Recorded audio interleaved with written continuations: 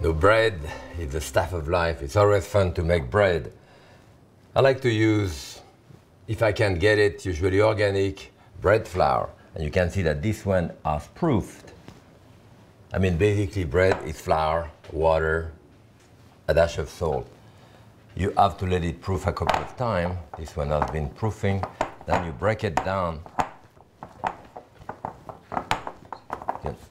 to deflate it. Then they use a bit of flour on this.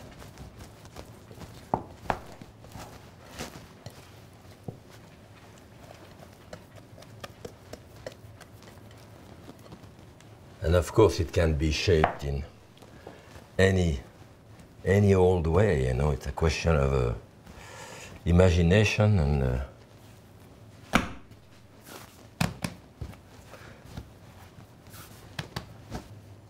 so I want to cut a piece of dough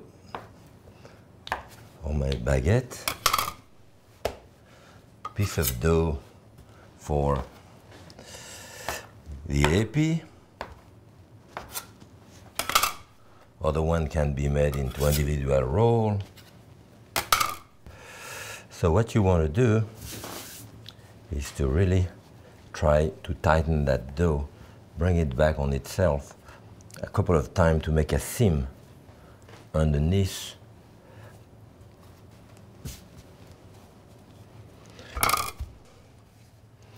I'm going to put the dough to proof. You can even put a bit of cornmeal underneath, which is a good idea for the crust underneath.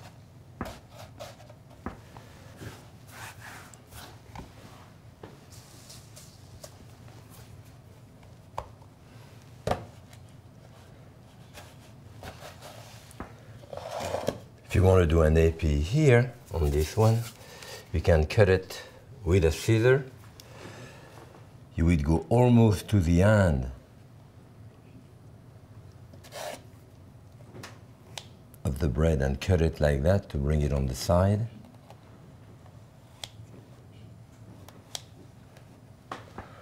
Okay, and this of course has to proof before you can score it and put it into the oven. And very often I put something on top like this to let it proof for an hour and a half before you put it into the oven. Again, when the dough has risen a couple of times, you can bring it on itself like that to give it more body. You know, turn it upside down, or you can do it from the top. The seam is always underneath.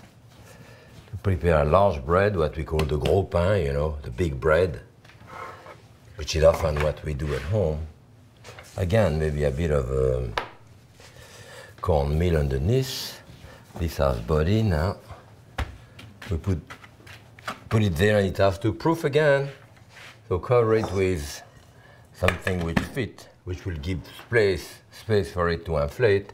And then when it kind of double in volume, you can mark it and put it into the oven. You know, when the dough has proofed again, it's ready to go into the oven. You can see this one when I move it like this. It's soft, it's nicely proof. I like to put a little bit of flour on top of it, even on this. Give it a country look. And then I use a serrated edge knife to cut through it. You know, like 3 times here, you can see. And on the baguette, again, 4 or 5 times. Usually where one line finishes, the other one starts. And when I put it into the oven, I spray a little bit of water in the oven to start the steam and start the crust. It makes a thicker, better crust. The bread is still hot from the oven here, but you see it has a nice texture. It's aerated enough. And certainly the big bread here is really hard and the way it should be, but again, it's very hot out of the oven.